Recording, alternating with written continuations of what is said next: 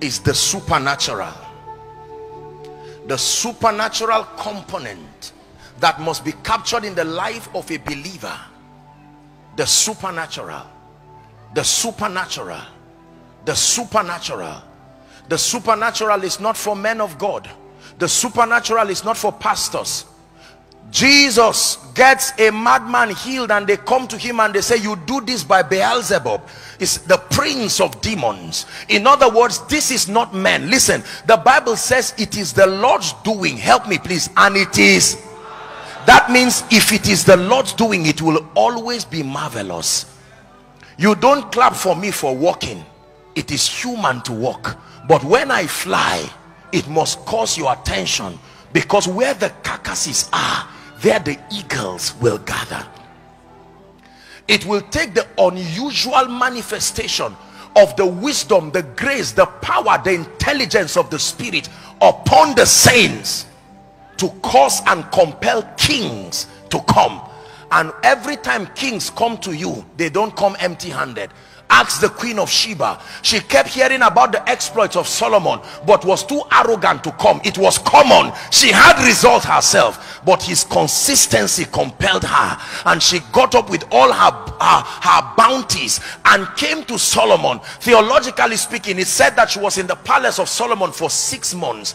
It took 6 months. When she saw the dexterity and the organization, everything within her, the palace, it said she had no bread. It said half of this was not told me. There is a dimension of the supernatural that must come upon our lives, that when your child produces a result that is not given to mere men to produce, is a testimony. Signs and wonders are miracles with messages on them. It's a signature from God through men to men, saying I am God and I can still glorify myself in men. Allah Akbar is turning things around.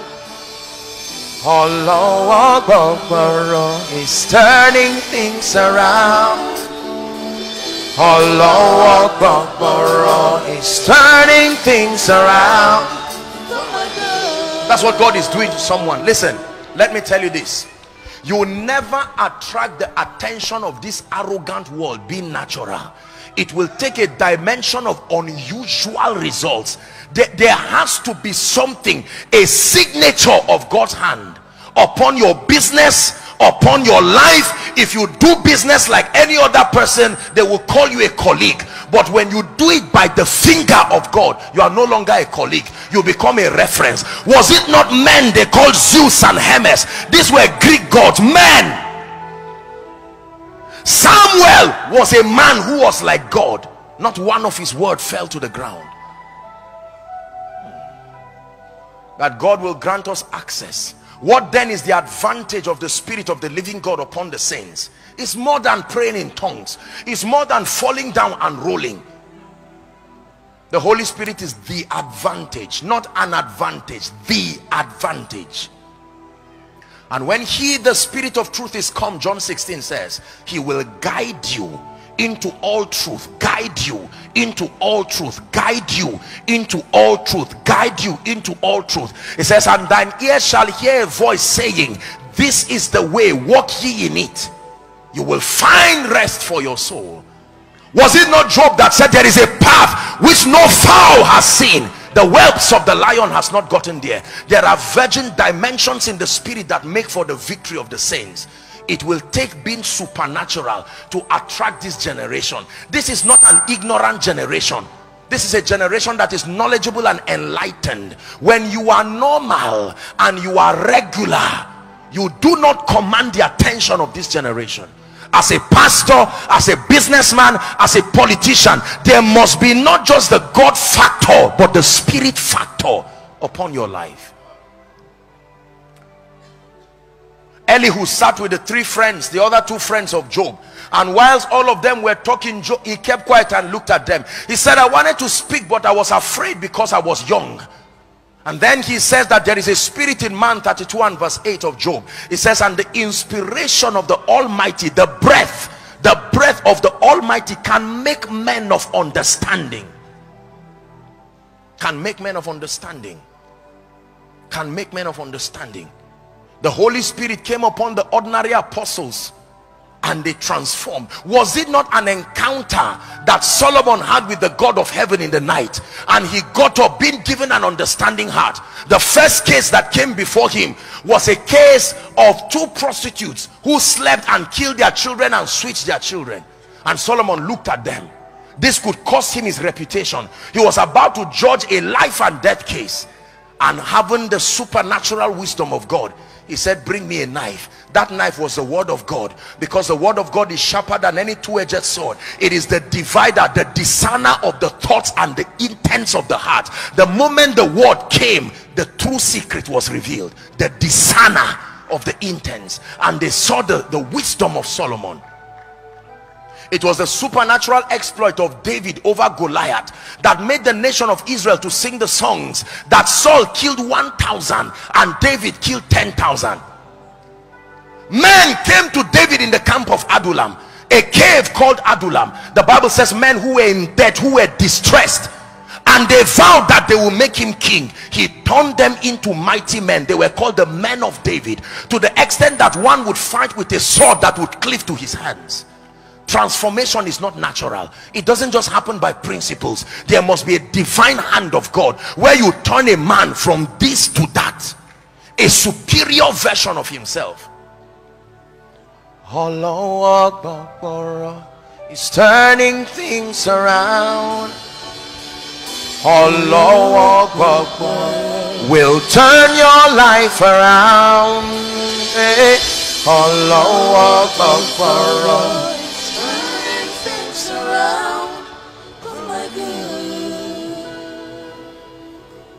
And Elijah prayed and told Ahab, saddle your ass, for I hear the sound of the abundance of rain. And Ahab began to run, and Elijah, the Bible says Elijah was already there late, but the hand of the Lord came upon Elijah, and he gathered his loins and ran on barefoot and overtook the chariot of the king down to Jezreel. There is a grace that comes upon you, whereas it will take men 10 years to be established. You come by the finger of God, and by Christmas this year you are standing here and kneeling down to say, I have heard that God can change men, but I have not seen it in this fashion. That's what you are receiving as we conclude. You have stayed in church long. You have to get something to go back, so that they will laugh at you and say, church people, they are back again. Ha!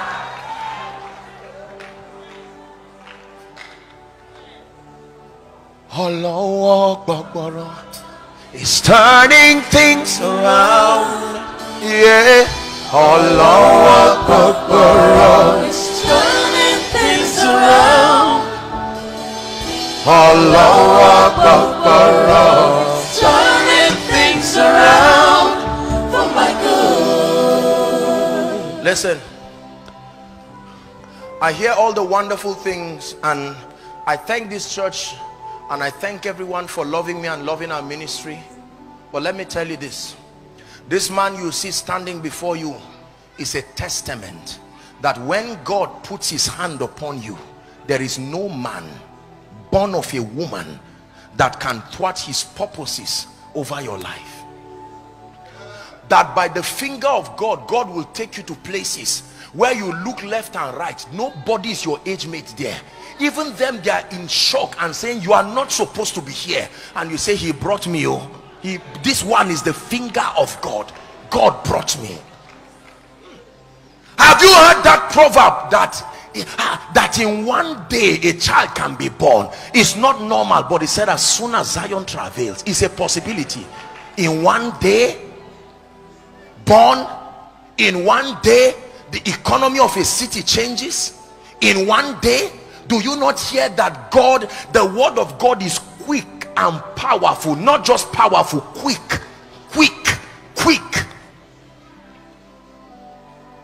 You don't have dominion if you don't have dominion over time. The apex of dominion is not dominion over things, it's dominion over time. When you can bring time to your hands and make things happen, by the Spirit. So when someone here who is sitting and sick now, and maybe in the next 5-10 minutes all of a sudden you check and that you are supposed to go for a surgery and it's gone, that one is by the finger of God, is the handwriting of God upon your life. We are praying. Saul goes out to meet a man called Samuel because there was a situation in their life and they needed a divine intervention. Please listen. And Samuel looks at Saul and says, is it not because the Lord has anointed you to be king over Israel? Pours the horn on the oil on his head and then gives him 3 instructions. He said, number 1, the lost donkey has been found. When you encounter the supernatural, restoration at the instance of an encounter. Number 2, he said, whilst you are on your way going, you will find 3 men with 2 loaves of bread each, and they will salute you, honor, and give to you. Remember, they don't know you. Does that look like strangers shall feed your flock? That you are on your way going. Before you went to meet the prophet, you were on your own. No man saluted you. You went in misery. Now with one encounter, you return and you find men who will give you their bread. Let me tell you, everybody is a giver. It's what is on you that compels their giving. Just because they don't give to you does not mean they are not givers. Everybody can give, including Satan. So if it is not coming to you, you've heard me say it again and again, it is what is on you that controls what is around you. Let me give one example and then we are going to pray. Someone's life is changing. Oh, listen, the person to really thank after this convention is your man of God and his wife. I'm here and done and on my way. But the testimony that will happen in your life, you will be too grateful. Some of you will wake the man of God by 2 and say, Daddy, I'm sorry. It's not my usual practice, but please wake up. You have to hear this. I have heard with my ears, but now my eyes have seen it, that God can lift men. Please let me have 2 gentlemen. Come. Yes. Any one of you. Right, thank you. You stand here, my friend. You stand here. Stand at the opposite side. Now watch this. It's an illustration to bless you. Please turn. Look at these guys. This man is the destiny helper of this man, and they are all in Abeokuta. Move slowly and continue to pass yourself and turn. Are we together? He's praying, oh God, change my life. Here's his destiny helper passing him every day in Abeokuta. There is no grace to call the helper. Keep going again. Lord, when will you change the story of my life? His helper is passing him, but he comes to this convention and something comes upon you. You didn't even know that something has come upon you. Now watch this. Oh dear, this guy is under the anointing. Help him. I wanted to use somebody for example. Come, anybody, come. Sorry, just leave him. You have received your own. Is not a story again. Watch this. Now look at this. This gentleman, are you getting what I'm saying now? Now because of this anointing, walk slowly. When you get to yourself, stop. It would have been as usual except for this. Now when he gets there, this anointing starts speaking to this man. Listen, the anointing has a voice. The anointing now begins to call this man and says, no, you can't pass him like that again. It was like that, but after a conference, and he will stop and give this man something. You call it favor, you call it breakthrough, but it is that when God wants your cup to run over, he anoints your head, not your cup. Thou anointest my head, but the effect is seen on my cup. You reign, you reign, Elohim, you reign, you reign, you reign, Elohim, you reign, you reign, you reign, Elohim, you reign, you reign, you reign, you reign, Elohim, you reign. Hallelujah. Listen to me. Let me tell you this. We're rounding up. We're rounding up. Listen, you see, every time God wants to change your life, he introduces a man. Never say men do not matter. No, it is always from God through men to you. It is never from God to you. From God through men to you. A new anointing from God through men to you. Destruction from Satan through men to you. Men will always be in the center. Watch this. Come. David is in the wilderness, seeing visions of himself become king. God is here on the throne.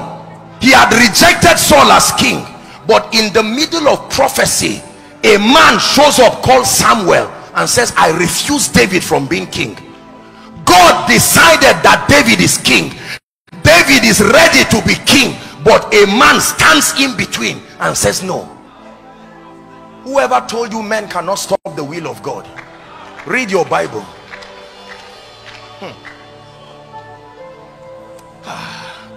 I want to show you something and we're going to pray. If you hear what I'm teaching you, remember I taught you yesterday that there are 3 dimensions to experiencing the power of God, and that it is not always about your personal sacrifice and your prayer life. There are times that God wants to help you. He knows the process of transformation will take time, so he will bring you in contact with a grace he has vowed with.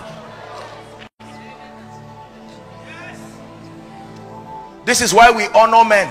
We don't honor men because of their bodies. We honor men because of the sacrifice of alignment that has happened in the secret place, that has made God to swear his name upon their life, that they represent portals, conduits of spiritual possibilities. And God comes to Samuel and says, how long will you weep, seeing that I've rejected Saul as king? In other words, Samuel, I beg you, you are delaying somebody's destiny. Get up, take up your horn. I am God, but I am limited. This is the world of men. That's why the word had to become man to come here. It's illegal to operate here if you are not a man. So the Almighty God is limited by men. That's why prophecies prolong, because the men with the level of grace to make that prophecy come are not there. Let me tell you something. When God speaks over your life, it will take a grace to make it so. When Jesus was born, he didn't just show up. There were 2 prophets in the temple called Simeon and one Anna the prophetess. They were interceding. Even so, Lord, come. Maranatha, come. Jesus did not just show up because he was the Son of God.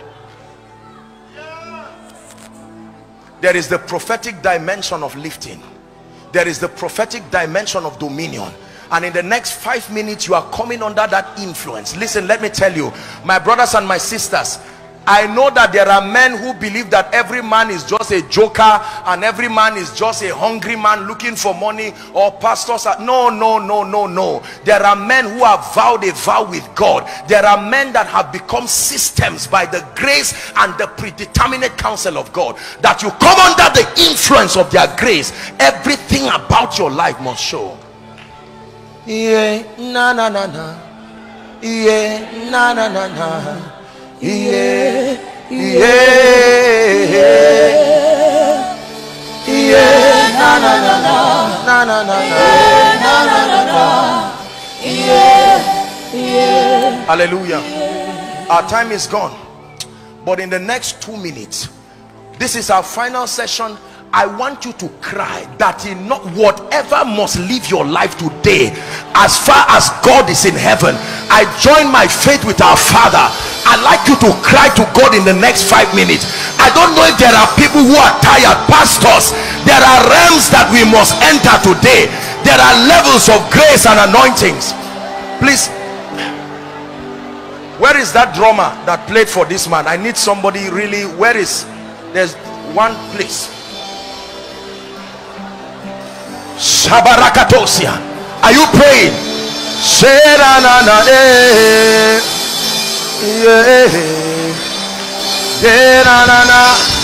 The mighty one is about to have a convocation in this place.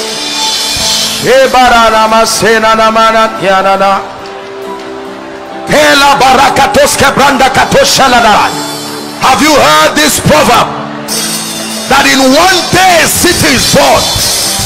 Pastor, that you can enter a dimension of grace today that will shift your church and your ministry into a level you never dreamt